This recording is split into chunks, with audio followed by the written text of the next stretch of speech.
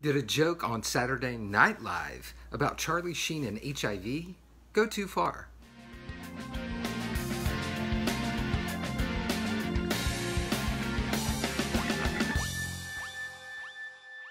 I'm Josh Robbins, and this is the HIV Scoop.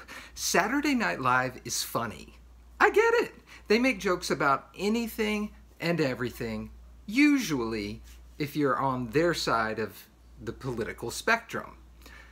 On this past Saturday night, they made a joke. Here's the clip. I don't know if Mr. Kavanaugh actually has a history of assault or if he actually has a drinking problem, but I do know that he might, and you shouldn't be on the Supreme Court if you might. You shouldn't be on the People's Court if you might. Sometimes might is enough. I mean, I don't want to pet your dog if he might bite me. I don't want to leave you in my house if you might be a crackhead. I'm not going to have sex with you if you might have dated Charlie Sheen.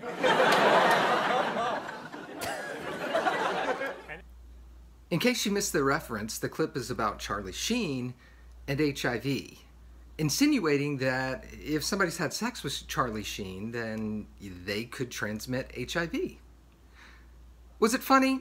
It's not for me to decide, but I can tell you the facts, that if Charlie Sheen was on antiretroviral therapy and he was undetectable, there is zero risk he would have transmitted HIV to a sexual partner, even with the absence of a condom, or if the person was on PrEP.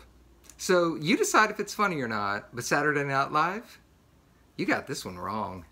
I'm not gonna have sex with you if you might have dated Charlie Sheen.